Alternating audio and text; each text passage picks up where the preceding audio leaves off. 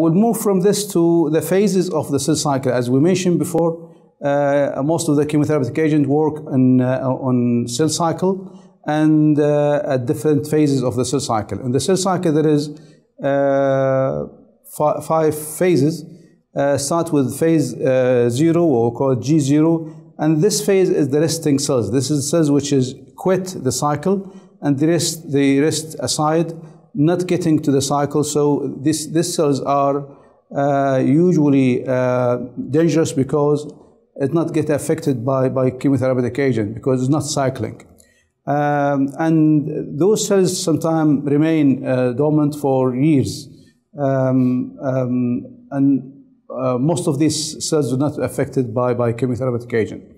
Then we go to G1 phase, and this is where the cell start making more protein and growing larger, and they respond to the cell movement, the cell cycle. And this phase lasts usually from 18 to 30 hours.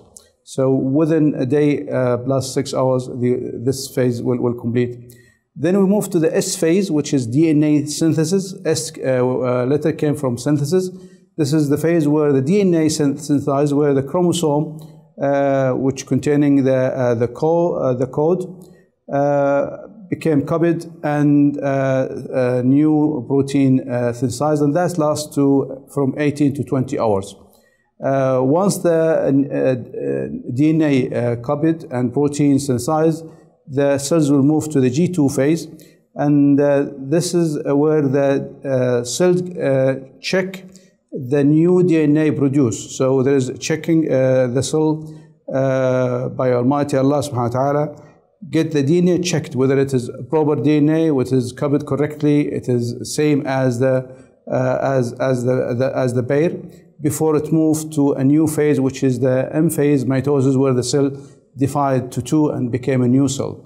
So during this cycle, a new cell born and a new cell produced. This is the cartoon of what we said before.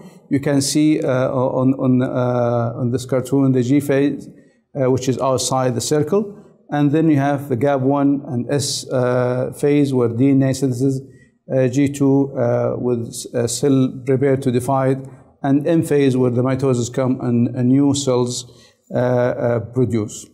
This is another cartoon for the same, where you see the cell started with 1 and eventually became 2.